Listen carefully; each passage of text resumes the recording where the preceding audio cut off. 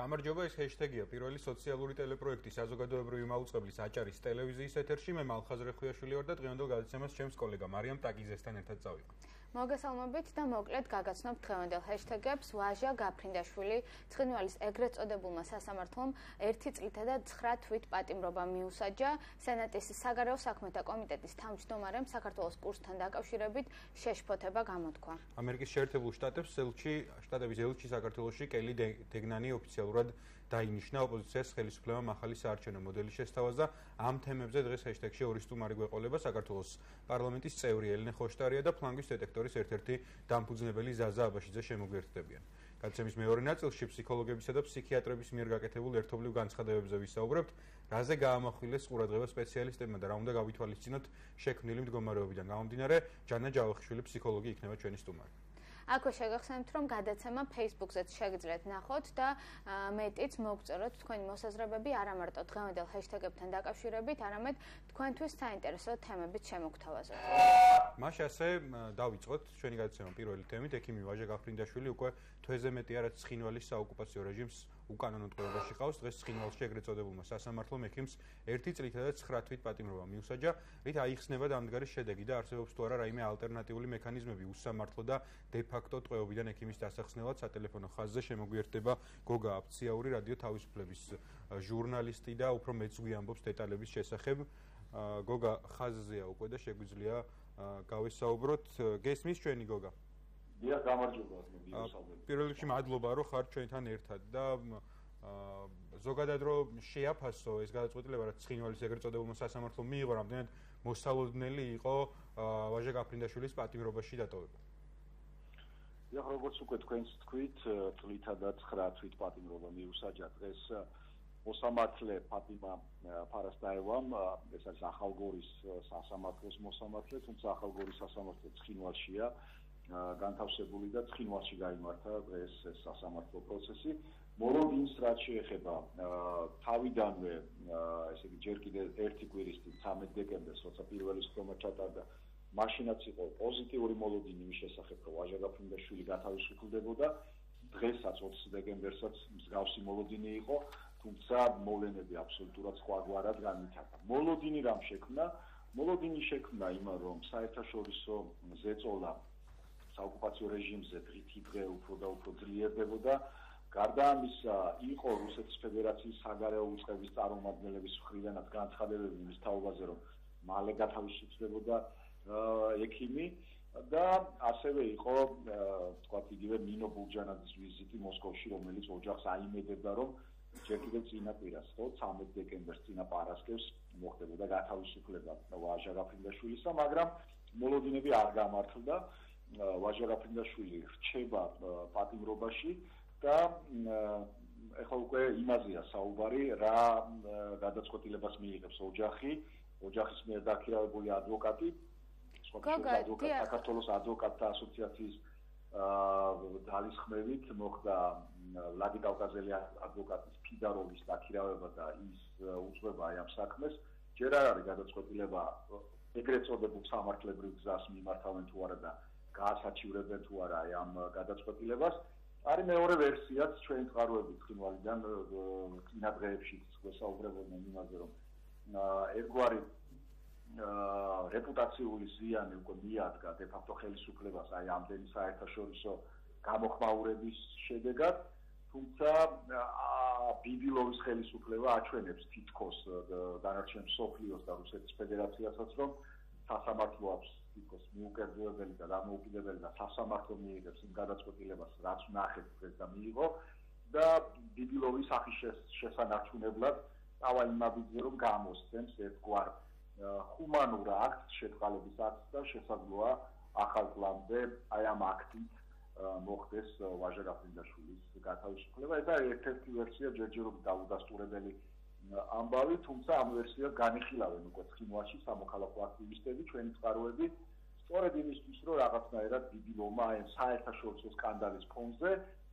შეინარჩუნოს სახე და როგორც ეგრეთ წოდებული ჰუმანური მმართველი, აი ასე გამოწვეს სიტუაცია. დიახ, გოგა, ერთია ეს ვერსია, რაც თქვენ ახსენეთ, შეწყალების ვერსია. საინტერესოა სხვა რა ალტერნატიულ მექანიზმებზე და რა ალტერნატივებზე შეიძლება ვიფიქროთ, როდესაც საქმე ეხება ექიმის ამ ტყვეობიდან, უსამართლო დე-ფაქტო ტყვეობიდან დახსნას.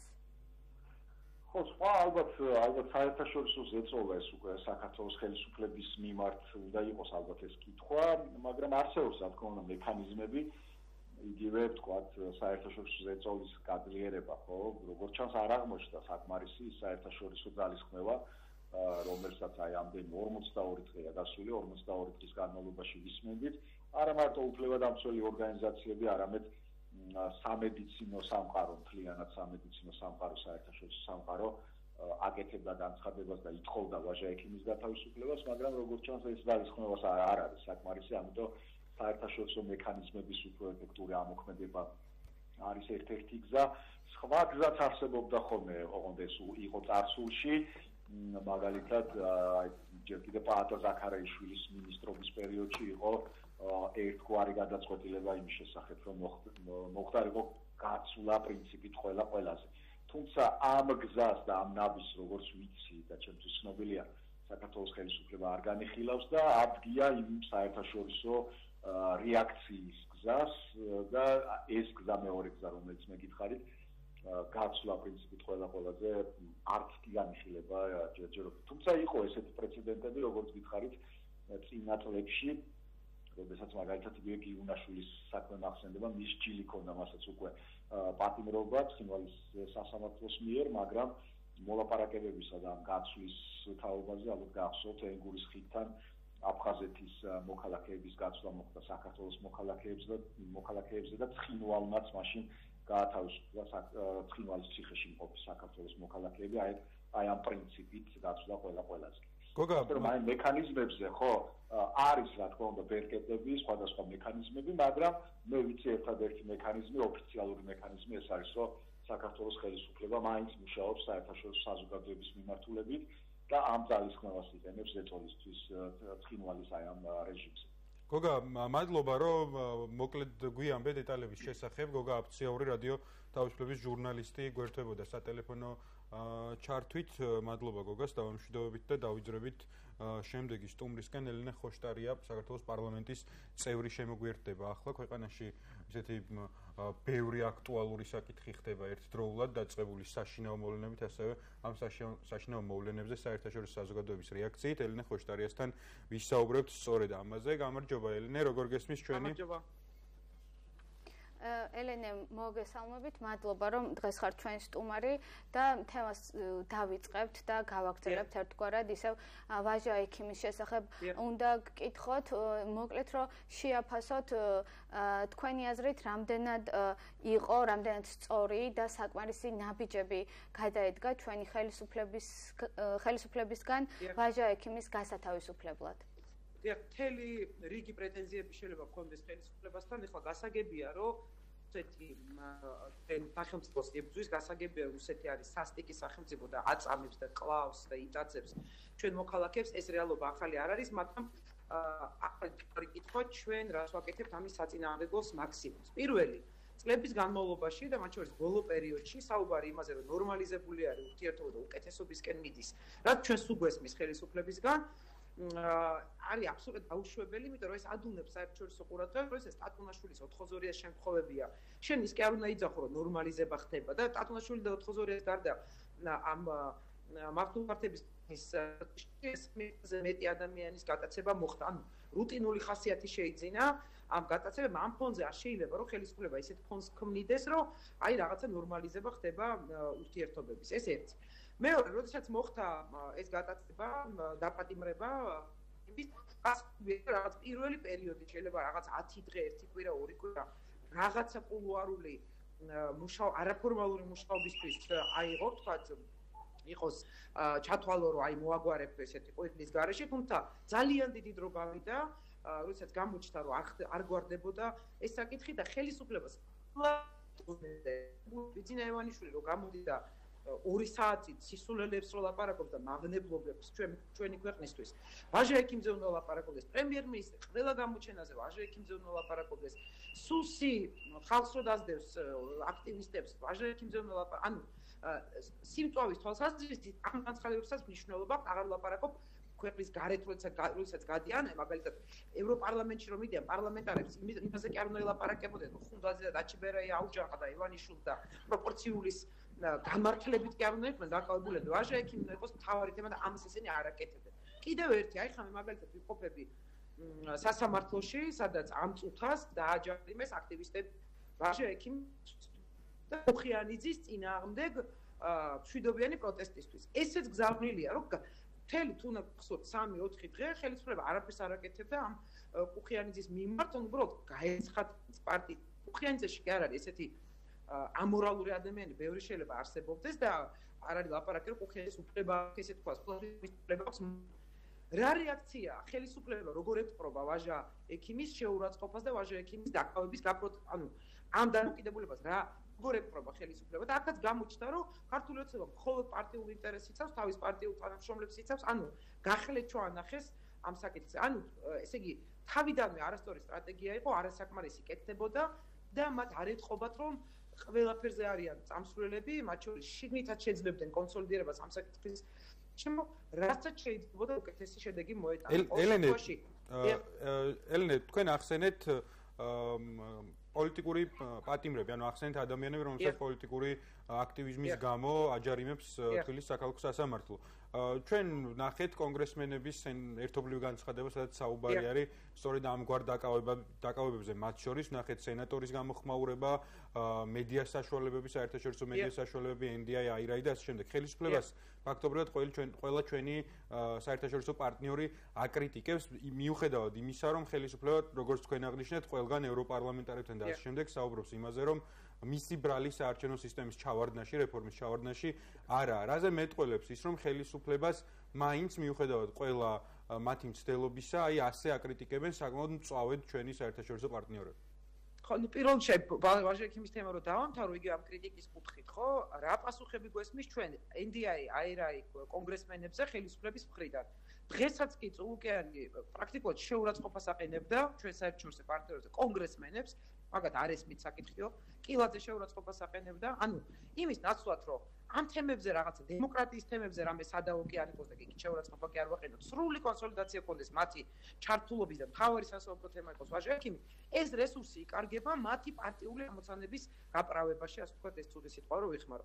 ეხლა რაც შეეხება ამ კრიტიკას, სრული კონსენსუსია ქართულ ოცნებას რატომაც ქონდა განცდა, რომ ქვეყნის შიგნითაც და ქვეყნის გარეთაც გახსოვთ იძახდე რომ რა ესმის ხალხს პროპორციული და არც არაფერი არ მოხდება. გარეთ ქონდათ განცდა რომ ამერიკაში რადგან იმპიჩმენტის პროცედურაა და ბევრი შიდა ღელვარება არის, ამიტომ არ მოიცრიდან, აი ესეთი ძალიან რაღაცა მოკლე ხედვის გათვლები ქონდათ, მაგრამ მათ ერთი რამე არ ესმით, როდესაც დემოკრატიის საფრთხე და დესტაბილიზაციის საფრთხე დადგა ქვეყანაში, იმიტომ რომ ჩვენ ნახეთ რომ პროპორციული წარქმნასთან ერთად ბიძინავანიშვილი გადავიდა ღია ძალადობაზე პოლიციის ხელით, ძალადობაზე ეგრეთ წოდებული ტიტუშკების ხელით, ძალადობაზე სასამართლოს ხელით, პოლიტიკური დევნის ძალიან გამწვავებაზე, აქ აღარ იყო ლაპარაკი მხოლოდ ნაციონალური მოძრაობის და ან ყოფილი მთავრობის პირების გასამართლებლად, ვინც კი გამოჩნდა, რომელი ტელევიზიაც არ გაჭაჭანდა ოდავ კრიტიკული, რომელი პოლიტიკოსიც არ გამოჩნდა, ახლა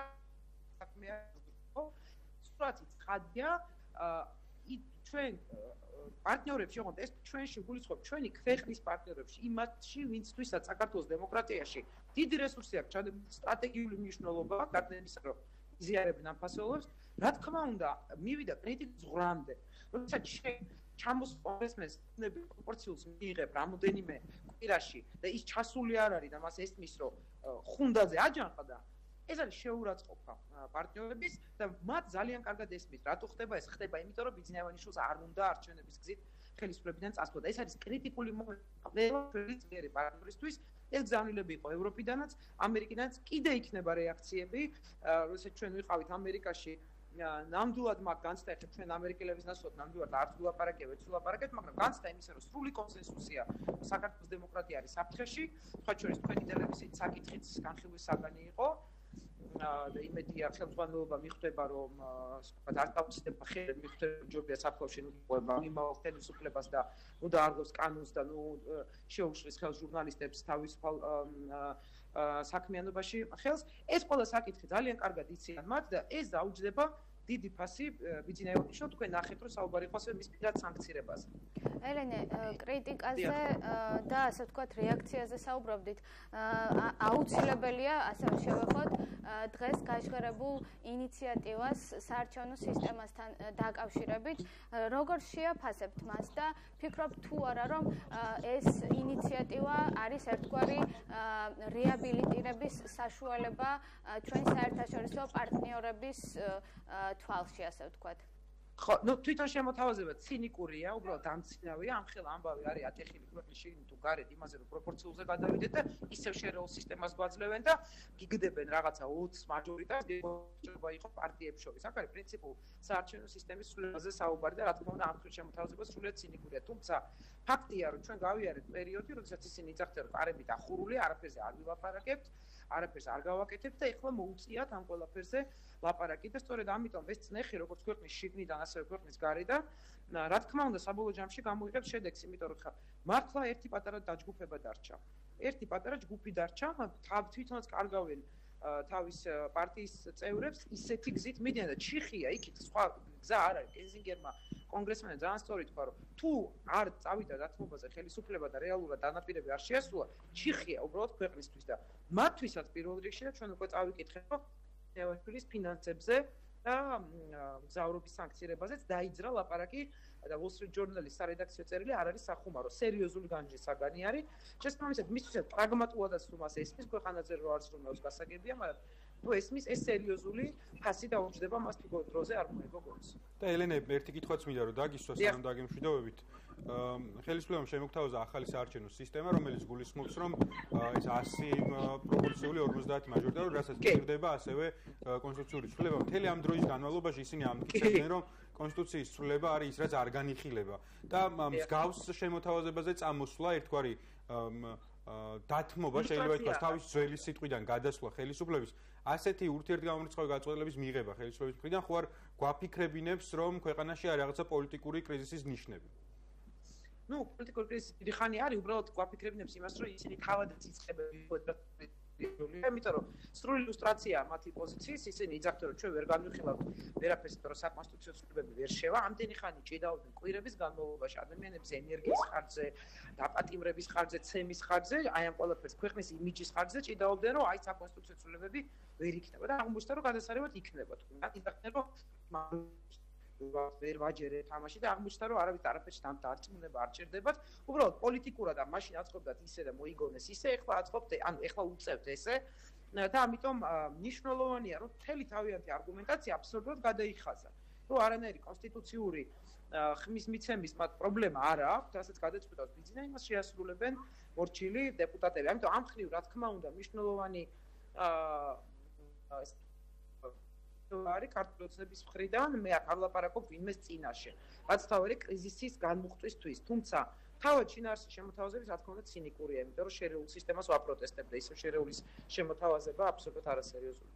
დიდი მადლობა ელენე ხოშტარია, საქართველოს პარლამენტის წევრი გვესაუბრებოდა ჩვენ დაგემშვიდობებით და დავიძრებით შემდეგი სტუმრისკენ პრინციპში თემა იგივეა, ხო, საზასთანაც შევაჯამებთ საშინაო და საგარეო ამბებს. ეს მოკლედ შეგვიძლია გავიაროთ, ხო, კიდე საქართველოში ამერიკის შეერთებულმა შტატებმა დანიშნა ახალი ელჩი, კელი და ნახოთ როგორი გაგრძელება მოყვება ოფიციალურად დაინიშნა უკვე სენატის საგარეო საქმეთა კომიტეტის თავმჯდომარის განცხადებაც ვნახეთ, რომელსაც ყურადღება გაამახვილა ქვეყანაში არსებულ ვითარებაზე და დემოკრატიის გზიდან გადახვევის შესაძლო საფრთხეებზე და ამ ყველაფრის პარალელურად ჩვენ ვნახეთ ხელისუფლება, რომელიც საპროტესტო ტალღის დასაშოშმინებლად ახალ მეთოდებზე ფიქრობს. დღეს ხელისუფლებამ საარჩევნო მოდელის ახალი ვერსია შემოგთავაზა, ხო, 100 პროპორციული და 50 მაჟორიტარი. რა მოსაზრებები აქვს პოლიტიკურ ოპოზიციას ამ საკითხებზე და ასევე რას ფიქრობენ სამოქალაქო აქტივისტები. ჩვენ შეგვიძლია გავესაუბროთ შემდეგ სტუმარს ზაზა აბაშიძეს, ფლანგვის დეტექტორის თანადამფუძნებელს, რომელიც უკვე ხაზზეა, როგორც გვეუბნებიან. ზაზა შემოგვიერთდება და გესმის ჩვენი ზაზა? მესმის თქვენი ჩემი პირველ რიგში მადლობას გადაგიხდით, რომ ხარ ჩვენთან ერთად და როგორც წინა სტუმართან შენთანაც უნდა დავიწყოთ საუბარი ვაჟა ექიმის საკითხით. რა ძალისხმევა გასწია ხელისუფლებამ მის გასათავისუფლებლად და რამდენად ჩანს ხელისუფლების ბრალეულობა იმაში, რომ ამ დრომდე რჩება უკანონო ტყვეობაში ფაქტობრივად. მალხას მოგესალმებით, პირველ რიგში მადლობას გიხდით ჩართვის საშუალებისთვის.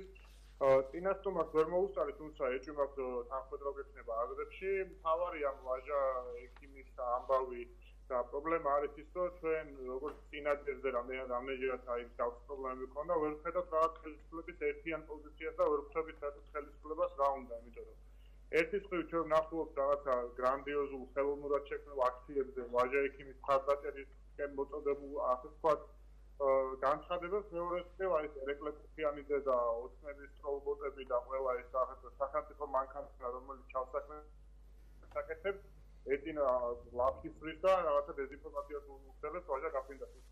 ეს არის ერთი მხარე რაღაც ზოგადი იმიჯის შექმნა, მეორე არის უშუალოდ აი ამ საკითხების მიმართ ხელისუფლების პოზიცია არის უცნობი. რაღაცა ისევე გაშუჩმინების ვითომრბილი პოლიტიკა, რომელსაც ხედავთ, ხო რომ არანაირი ასე ვთქვათ ის არ არის პრაქტიკული შედეგი და აი ექიმი ვაჟას შემთხვევით ამის გამოვლინება არის. ყველაზე ასე ვთქვათ, ძილი და ორთოდოქსული შეფასება რო ქონდეს, არის რომ არ ვიცით სახელმწიფო ზუსტად გაშება. და ამ სამწუხაროა პირველი. ზაზა, ჩვენ უნდა გავაგრძელოთ ასევე საუბარი ქვეყანაში მიმდინარე პროცესების შესახებაც, სხვა პროცესების შესახებაც და ერთ-ერთი ყველაზე მნიშვნელოვანი არის საარჩევნო სისტემა და ინიციატივა, რომელიც დღეს გაჟღერდა. სირცხვილია განცხადება გამოაქვეყნა და სადაც აღინიშნა, რომ უკან დახევას არ აპირებენ სამოქალაქო აქტივისტები, ნახეთ ასევე ოპოზიციის განცხადებებიც, რამდენად შეიძლება, რომ გავიდეს ეს საარჩევნო სისტემა და თქვენ როგორ შეაფასებთ მას? მე ამას ზოგადად დღევანდელ ნაბიჯს მაინც პოზიტიური მხრიდან შევხედავ, იმიტომ რომ ჩვენ ნახეთ ოცნება, რომელიც ორი კვირის წინ ამბობდა, რომ არაპირებდა უკან დახევას და თემა დახურული იყო, თუმცა დღეს ვინახეთ ასევე მეორე ოცნება, ერთი კვირის წინანდელი განსხვავებით, რომელიც მოვიდა რაღაც წინადადებით და მაგიდაზე დადო. ეს წინადადება მართალია სასაცილო და არარეალისტური არის, თუმცა ხედავთ და მე კიდევ ერთხელ სიტყვის ტელემაყურებლებს მინდა რომ მიმართო, რომ აი საუბარი რომ დასავლეთი და ჩვენი უცხოელი მეგობრები ასე ვთქვათ ვერ ახდენენ ბიძინა ივანიშვილზე ზემოქმედებასა და ხელისუფლებაზე ასე ვთქვათ, აი ამ დღევანდელმა სუდმა ასე ვთქვათ ახალმა წინადადებამ, მაგრამ მაინც ახალი წინადადება არის კიდევ ერთხელ ნათელყო, ხო, რომ პირველ რიგში ჩვენ ვნახეთ, რომ ოცნებაზე ბოლო კვირაების განმავლობაში მედიაში იქნება თუ საერთაშორისო თანამეგობრობის მხრიდან იქნება აი დიდმა წნეხმა თავიანთი სიტყვები უკან წააღებინა. ეხლა რაც შეეხება ჩვენ და მე ამ სიტყვილებს არ გულისხმობ ზოგადად ქართული საზოგადოება ვინც ამდენი ხანია ვიბრძვით ასე ვთქვათ აი აქეთა ფრონტიდან პროპორციული არჩევნებისთვის გონია რომ დღევანდელი წინადადება უბრალოდ რეალობას არის ასθენილი ეს არის რაღაცა დემოკრატიობანა თამაში რომ ვითომ ეხლა რაღაცა 20 კაცი მოაკლეს და აქეთ გადმოსცეს და არ ვიცი მართლა გონია არჩილ თავაკვაძეს ამ ვინც ამ წინადადების ინიციატორი იყო რომ ვინმე სერიოზულად განიხილავდა და დათანხმებოდა რა ვიცი მე ეჭვება მე მგონი რომ პასუხად ის რომ ჩვენ გვინდა პროპორციული არჩევნები და არანაირი ასე ხა 5 კობალურს გამოვაკლებენ და 3 იმას კახალფურაშვილს დაუმატებენ არ გვაინტერესებს ჩვენ გვინდა ის რაც მათ მოხდეს დაპირებად რამდენიმე თვის წინ პროპორციული არჩევნები სრულად პროპორციული არჩევნები თუმცა მაინც პროცესი კარგია რომ აი ოცნებას თავისივე სიტყვების უარყოფა უწევს და დახურული თემა ისევ გაიხსნა და ნელ-ნელა უფრო დიდი და დიდი ასე ვთქვათ ულუფის წამოღება შეუძლია როგორც პოლიტიკურ კლასს ასევე ზოგადად სამოქალაქო საზოგადოებას და პირველ რიგში ერთად მათ ორივეს როგორც გასული წლების განმავლობაში იყვნენ. დღეს დაინიშნა კელი დეგნანი უკვე ოფიციალურად ელჩად ამ ცხელ მდგომარეობაში რომელშიც ახლა ჩვენი შიდა და საგარეო პოლიტიკა რამდენად მნიშვნელოვანია მსგავსი ინსტიტუციების როლი ხო იმიტომ რომ ჩვენ ნახეთ რომ ერთი მხრივ დახურა და მე რაღაცა ისეთ საკმაოდ ფორსირებული ზეწოლა იყო საერთაშორისო საზოგადოებისგან და ისევ გაიხსნა ეს თემა რა როლი აქვს ჩვენ საერთაშორისო მეგობრებს რომელიც ბევრჯერ ახსენეს რომ არიან არა მართველი ძალის არამედ სახელმწიფოს და მისი ინტერესების მეგობრები ხო რა როლი ეკისრება მათ შორის ელჩს? მალხას მოდი პირველ რიგში შეიძლება ტექნიკურ დეტალად მიჩნიოს ვინმე, მაგრამ რამდენადაც მე ახსოვს ადამიანურობა ვერ მოვასწავლი, ამერიკის ახალი ელჩი უნდა დანიშნულიყო გაზაფხულზე და მგონი დამეთანხმებით ყველა და ეს მოხდა იმაზე უფრო ადრე ვიდრე იყო ნავარაუდები. ეს რაღაც შეგვიძლია კიდევ ერთხელ ნახოთ და კიდევ ერთხელ ილუსტრირებას ახდენს თუ რამდენად მნიშვნელოვნად უყურებენ ჩვენი დასავლელი პარტნიორები და პირველ რიგში ამერიკელი კოლეგები საქართველოში არსებულ სიტუაციას. მეორეს მხრივ კარგია რომ ამერიკის ელჩი დაინიშნა ამ 2 წლიანი პაუზის შემდეგ, ვინაიდან ნებისმიერ შემთხვევაში ამერიკის საელჩო ქვეყნის შიგნით არის მნიშვნელოვანი, ასე ვთქვათ, ორგანო, რომელიც ყოველდღიურ შიდა პოლიტიკურ პროცესებზე ახდენს ზეგავლენას და პირველ რიგში ჩვენ რეალურად იმდენად ძალიან სუსტი დემოკრატიის პირობებში ვიმყოფებით, რომ ხელისუფლებასთან საურთიერთოდ დიპლომატიური პროცესს გამოვიყენებთ, იმიტომ რომ ის ადამიანები ჩვენ აღარ გველაპარაკებიან და ერთ-ერთი ზეგავლენის მოხდენა არის ან ქუჩაში გასვლა, ან დიპლომატიური პროცესის გამოყენება. ის რომ ამერიკა მაგ დანიშნა ახალი ელჩი და ის რომ ზოგადად დიპლომატიური კორპუსი ძალიან მნიშვნელოვნად და ასე ვთქვათ, ზედმიწევნით დეტალურად უყურებს პროცესებს და მოდი მარტო 10 ყოფილი დიპლომატიური კორპუსი არ აღნიშნოთ. სენატის განცხადება იყო, ასევე ამერიკელი პოლიტიკოსების განცხადება იყო საქართველოს ჯგუფში, ასე ვთქვათ, საქართველოს თემაზე მომუშავე ადამიანების, რომლებსაც ძალიან კაცრი რეაქცია მისცეს. ჩვენ ხედავთ აქ-აქ სხვადასხვა ქვეყნებში ჩვენი დიპლომატიური კორპუსის წარმომადგენლების ძალიან კაც განცხადება და დღეს ვაშინგტონ პოსტში იყო ხოლმე გამოქვეყნებული Wall Street Journal რედაქციო ის არის, თუმცა ივანიშვილის ქონების, ასე ვთქვათ, მასზე გარკვეული ტიპის ზეგავლენის და ასე ვთქვათ, დაპაუზების განხორციელება აქედან გამომდინარე შეგვიძლია ვთქვათ, რომ როგორც საერთაშორისო პრესა, ასევე საერთაშორისო პარტნიორები და დიპლომატები სამხედროში არიან და სრულიად რეალისტურად აფასებენ იმას, რომ ჩვენი ხელისუფლება ადგას არადემოკრატიულ გზას და ეს არის პირველი, ასე ვთქვათ, მთავარი პრობლემა მათთვის, იმიტომ საქართველოში იყოს დემოკრატია, თუნდაც ისეთი როგორც გვაქვს, ამით ძალიან ბევრი ქვეყნის ძალისხმევა დაიხარჯა. ეხლა ეს ერთი ხელისუფლებით აბა ბიჭებოდა აქ რუსეთი მინდა გავაკეთო, არ გამოვა ნამდვილად, ამას აქ ჩვენ ვიცემთ და აქ საერთაშორისო მეგობრები, თუმცა აქ პირველ რიგში ჩვენი როლი არის მნიშვნელოვანი. ხოლო ჩვენი როლის შემდეგ მოქმედებს საერთაშორისო პარტნიორები, როგორც ამას კლასიკური ფორმულა არის.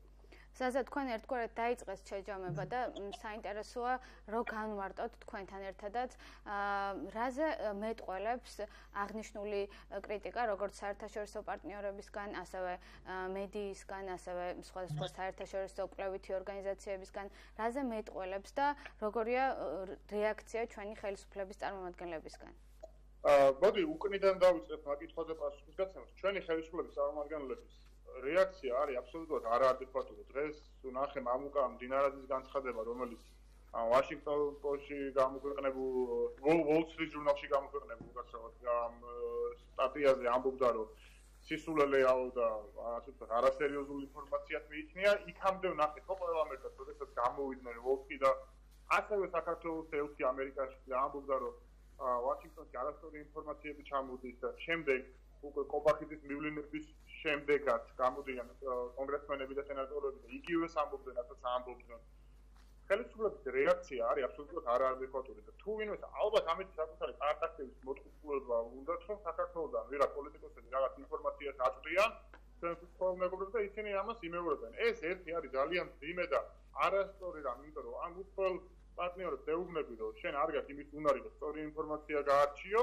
მეორე სულ ტყუილი არის და ეს არის შედეგი. ეს არ არის რაღაცა პროცესი, ეს არის შედეგი იმისა, რაც ხდება საქართველოში. ეს არის შედეგი მათ შორის იმის, რომ მოდი შორს არ წავიდეთ საქართველოს დემოკრატიის პრობლემებზე საუბრობთ. თქვენ ტელევიზიაში გახდება ერთ-ერთი ყველაზე ნათელი წერტილი აი ამ ძალიან დაუბალანსებელი და ძალიან აგრესიული სატელევიზიო სივრცეში მოთამაშეების გულისხმობ, მათ შორის თქვენ გადაგხდათ ბოლო პერიოდში. ეს ხო არის გამოხატულება იმის, რომ ქვეყანაში დემოკრატია ნელ-ნელა ილევა. და ეს არ არის რაღაცა ამოუწურავი რესურსი. იქ აჭარის ტელევიზიას ექნება პრობლემა, აქ ქუჩაში აქციას გაწვიან. 20,000 ვარის ჯარიმები გამოუწეს აქტივისტებს უკვე სასამართლოს. იმის გამო, რომ პარტიის ლიდერს, აი რა ქვია, შეუძლია აგინეს და შეიძლება ტროტუარზე არის. აი ეს აბსურდული მიზეზების რაოდენობა, როდესაც იზრდება, ამას მარტო ჩვენ არ ვამბობთ. ამას ამჩნევენ ჩვენი დასავლელი მეგობრები, ვინც პირველ რიგში გარდა იმისა, რომ პარტნიორულად ვიყურებენ, არიან ვალდებულები. და ვალდებულებას ცნობენ, რომ ამ ქვეყანაში ეს ძალიან დიდი ტანჯვით და ძალიან დიდი წვალებით მიღწეული დემოკრატია, მცირე დემოკრატია, თუმცა ჩვენი რეგიონის მაინც გამოსარჩევი არ მიილიოს და არ გინდა ქვეყნების დასახელება ჩვენი მეზობელი ქვეყნებივით არ გადავიქცეთ. სამწუხაროდ ხელისუფლების პასუხი არის ისეთი, როგორც აი ჩვენ მეზობელ ქვეყნებში პასუხობენ ხოლმე დასავლეთ და ამერიკის შეერთებულ შტატებში. როდესაც მიუთითებენ ადამიანის უფლებების დარღვევაზე დასავლელები და ესენი პასუხობენ, რომ აი რომელიღაც სტატში რო ესწრება ან ჩვენ ვიღერ ასამოთ, აი აბსურდული მამუკა ყობახიძე რაღაც მამუკა ბინარაძე და ირაკლი ყობახიძის დავნილები სამართლიანობა და სამწუხაროდ თავი გვეჭრება მთელი ქვეყნის და მსოფლიოს მასშტაბით და ეს შედეგებში ვხედავთ. ხო ამას კრიტიკის ხარცეცხლი და მიაღვარი არის ბოლო კვირაებია. ზაზა, ჩვენი საერთო დრო იწურება, მადლობა რომ მონაწილეობდით ჩვენს გადაცემაში და დაგემშვიდობებით ზაზა აბაშიძე ფლანგის დეტექტორის. მადლობა კიდევ ერთხელ ვადასტურებთ თქვენი ტელევიზიასა და თქვენი გადაცემისადმი მხარდაჭერას ძალიან კარგი საქმის აკეთებთ. მადლობა დიდი ზაზა, ფლანგის დეტექტორის თანადამფუძნებელი ზაზა აბაშიძე გვერდებოდა Skype-ის საშუალებით და გადავიდეთ შემდეგ თემაზე, ხო, პრინციპში. და შემდეგ თემის ჰეშთეგი არის მოზარდების პროტესტი. ქვეყანაში მიმდინარე მოვლენების პარალელურად განსაკუთრებული მნიშვნელობა შეიძინა სუიციდის გაშუქების მეთოდებმა. მოზარდების პრობლემებზე საუბრის აუცილებლობამ გარდატეხის ასაკისთვის დამახასიათებელი პროტესტის ფორმებისა და ბავშვებთან საუბრის აუცილებლობის განხილვამ. დღეს სწორედ ამ თემაზე ისაუბრეს ფსიქოლოგებმა და ფსიქიატრებმა, რომელთაც პრესკონფერენცია მიუძღვნეს ამ საკითხებს. ბავშვების საუკეთესო ინტერესი საკმაოდ კომპლექსური თემაა, შექმნილი მდგომარეობიდან გამომდინარე, ორმაგად მნიშვნელოვანია მედიის როლი და საკითხების გაშუქებისას მაუწყებლებმა და პრესამ, სწორედ პროფესიონალების რეკომენდაციები უნდა გაითვალისწინონ. ჯანა ჯავახიშვილი ფსიქოლოგი იქნება ჩვენი სტუმარი და მასთან ვისაუბრებთ ამ თემებზე. გამარჯობა, როგორ გესმით ჩვენი? კარგად მესმის. პირველ რიგში მადლობას გეტყვით, რომ მონაწილეობთ ჩვენს გადაცემაში და დავიწყებთ პირველი კითხვით მოზარდობაზე, როგორც ადამიანის ცხოვრების ერთ-ერთ ეტაპზე, რა თავისებურებები ახლავს მას და რითი განსხვავდება ჩვენი დანარჩენი ცხოვრებისგან? საღამომშვიდობისა, მოგესალმებით. მოზარდობა ერთ-ერთი კრიზისული პერიოდია ადამიანის ცხოვრებაში, მაგრამ ეს არ არის ერთადერთი კრიზისი. საერთოდ ადამიანის განვითარების სხვადასხვა ეტაპზე სხვადასხვა ასაკობრივ კრიზისთან გვაქვს საქმე. სულ პირველი კრიზისი 18 თვის ასაკისთვის, ასე ვთქვათ, უნდა გადაიჭრას და ეს არის სამყაროს მიმართ ან ნდობა უჩნდება ადამიანს, ან უნდობლობა და თავის მიმართ ან განცდა, რომ ის სიყვარულის ღირსია, ან პირიქით სიყვარულის დეფიციტი. შემდგომი ძალიან მნიშვნელოვანი ასაკობრივი კრიზისია მესამე წლის ასაკობრივი კრიზისი, რომელსაც ჩვენ ჯიუტობის ხანასაც ვუწოდებთ. ამ დროს ადამიანი ცდილობს, რომ პატარა ადამიანი ცდილობს, რომ გააცნობიეროს, რომ ის ავტონომიური სუბიექტია და ჯიუტობს. რასაც ასე ვთქვათ, მითითებას აძლევს დასრული, ძალიან ხშირად პირიქით იქცევა. ეს თითქოს შემოწმება ხდება იმისა, რომ მე ვარსებობ დამოუკიდებლად სხვისგან თუ არ ვარსებობ. თუ ამ პერიოდს, მოგეთ, ყოველი ასაკობრივი კრიზისის დროს მშობელმა უნდა შეუწყოს ხელი და ყოველ ასაკობრივ კრიზისს აქვს თავისი განვითარების ამოცანა. აი უკვე როცა მოზარდობის ასაკში მოდის ადამიანი, თუ მანამდე ასაკობრივი კრიზისები არის დადებითად გადაჭრილი და განვითარების ამოცანები მიღწეულია, მაშინ ადამიანს ნაკლები რისკ ფაქტორები აქვს მოწყვლადობისა მოზარდობის ასაკში. მოზარდობის ასაკში ცენტრალური ამოცანა არის ვუპასუხოთ შეკითხვაზე ჩვენ თავს, ვინ ვარ მე? და ადამიანი ეძებს თავის თავს, ეს ასაკი იმითაც არის, ასე ვთქვათ, რთული, რომ ძალიან დიდი ფსიქოფიზიოლოგიური ძვრებიც არის ორგანიზმში. ამ დროს ფსიქოემოციური სისტემა მოწყვლადია. ამ დროს ჰორმონალური ძვრები ხდება ორგანიზმში და ასე ვთქვათ, ამ ასაკის დამახასიათებელი ის არის, რომ ადამიანი ასევე, აი როგორც მესამე წლის ასაკში თითქოს აი ერთგვარად ოპოზიციურად იქცევა, აი მოზარდობაში ეს საკმაოდ გამწვავებულია და ის ფაქტიურად აი გარდამავალ ასაკსაც ხომ ვეძახით ამ პერიოდს, ის ბავშვობიდან გადადის დასრულებაში, ჯერ არც ბავშვია და ჯერ არც დასრულია.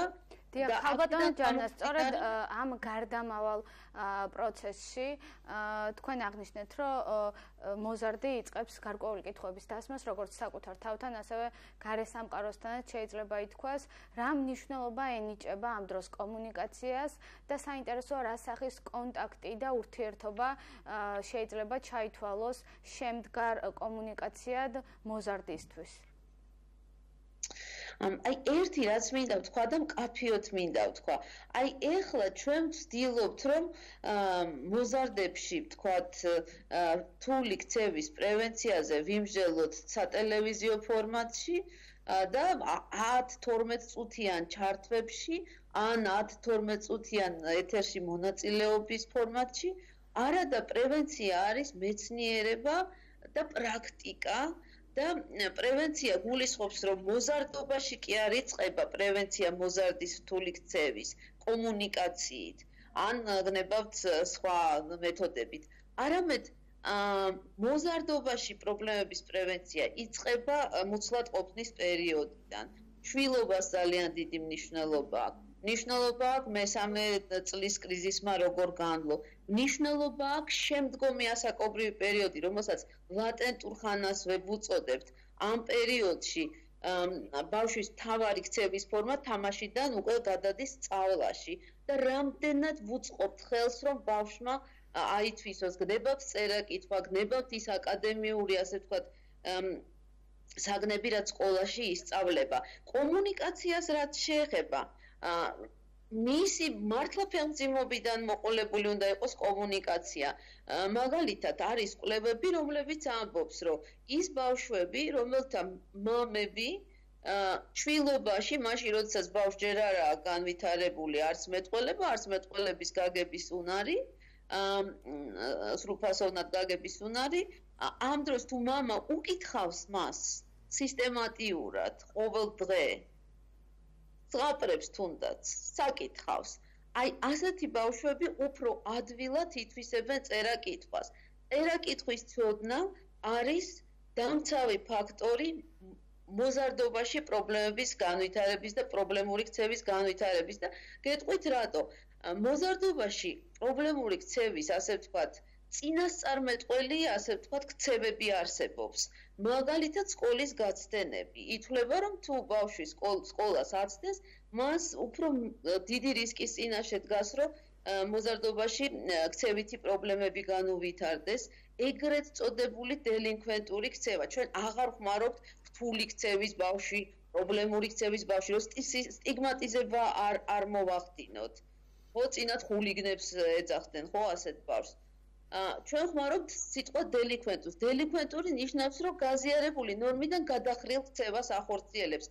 ეს შეიძლება, ასე ვთქვათ, დელინკვენტური ქცევა დაწყებული ჩხუბით იყოს, ვთქვათ, კლასელებთან, ან პედაგოგთან კონფლიქტით, ან უმიზნესო სკოლის გასდენით დამთავრებული უფრო ესეთი ვთქვათ, ძალადობრივი ქცევით, ან გნებავთ სხვისი ქონების დაზიანებით, ან გნებავთ ფსიქოაქტიური საშუალებების მოხმარებით.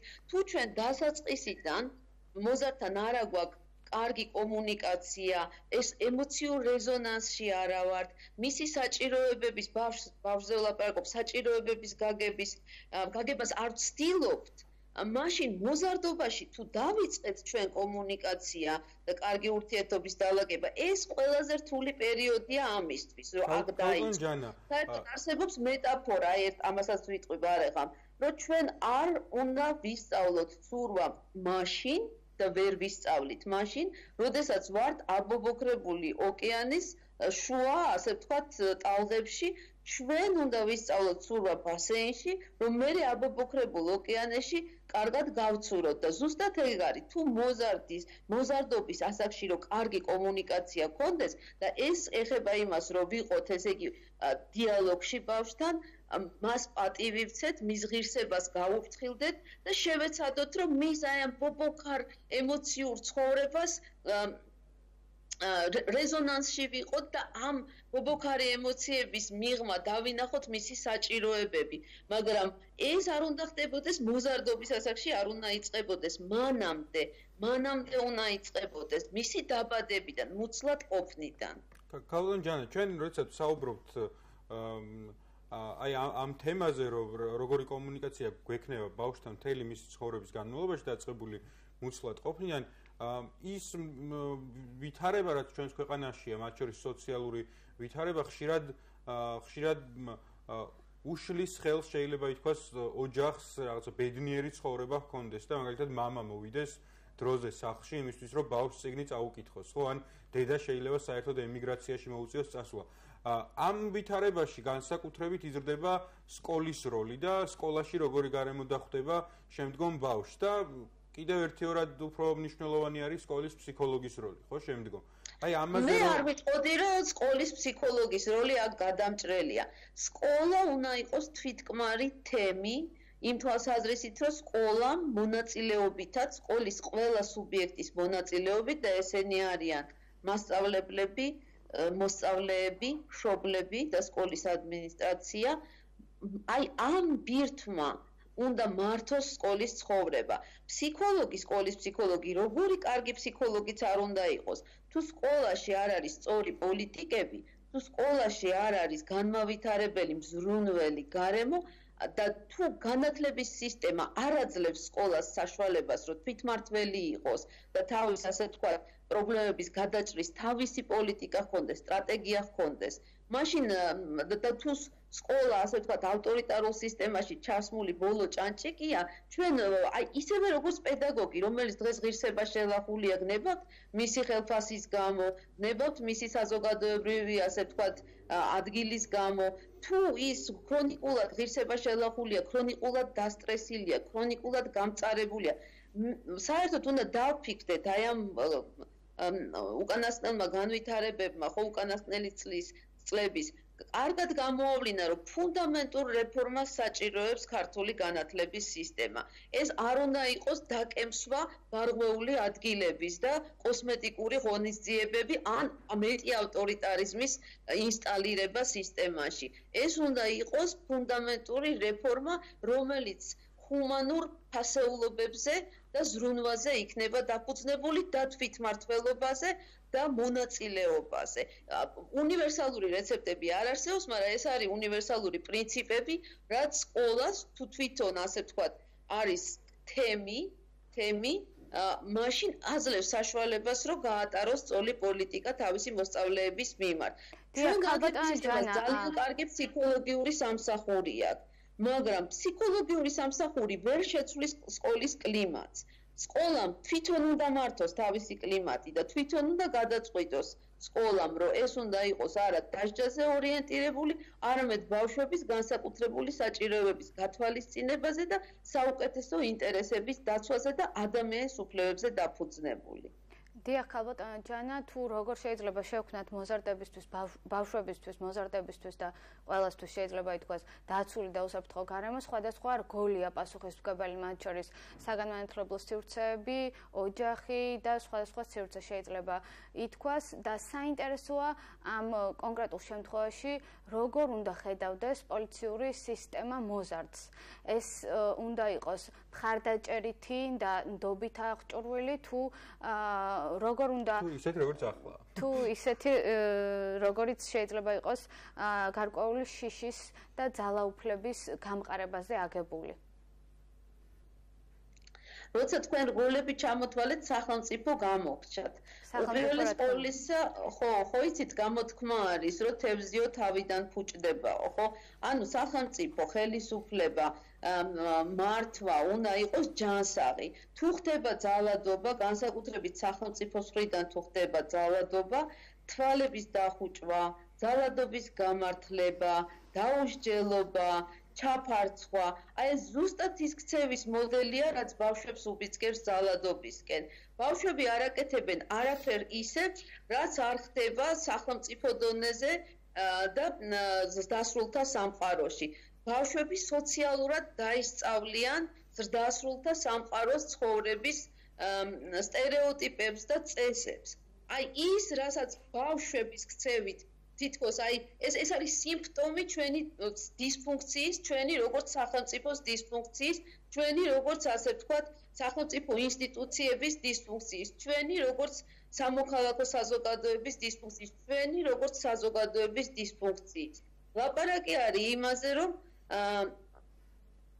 საზოგადოებაში უნდა იყოს შეწყნარების, ერთმანეთის შეწყნარების, ტოლერანტობის ეთიკა. არ უნდა იყოს ეთიკა, რომელიც ამბობს, რომ უმრავლესობამ უნდა ჩაგროს უმცირესობა, რომ ანტიდისკრიმინაციული კანონი არ უნდა არსებობდეს ქვეყანაში, რომ ესე იგი თუ ძალადობა სახელმწიფოს მხრიდან ხდება, ამ სახელმწიფოს გამართლება არც სახელმწიფო საჯარო მოხელეებისგან უნდა ხდებოდეს, არც თანამდებობის პირებისგან უნდა ხდებოდეს და არც რიგითი მოქალაქეებისგან. და კიდე ერთი რიგითმა მოქალაქემ უნდა იცოდეს, რომ ხელისუფლება და სახელმწიფო მას უნდა იცავდეს და არა ემუქრებოდეს და ხელისუფლება არის მის სამსახურში და არა მის ბრძანებლად.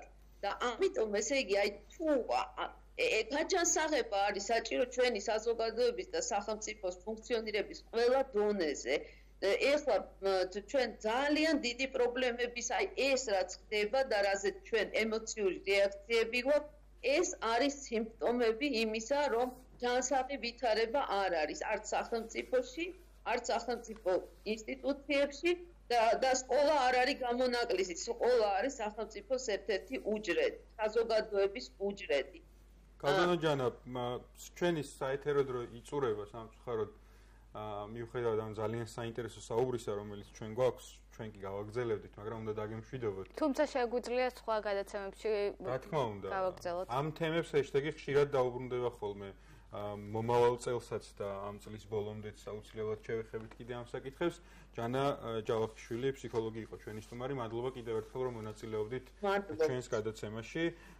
დღეისთვის ეს იყო ბოლო ჰეშთეგი და შეგვიძლია გადაცემაც დავასრულოთ და დავემშვიდობოთ მაყურებელს. ორშაბათამდე ახალი თემებით და ახალი ჰეშთეგებით დავბრუნდებით ზუსტად 7 საათზე. ბედნიერ უქმეებს გისურვებთ.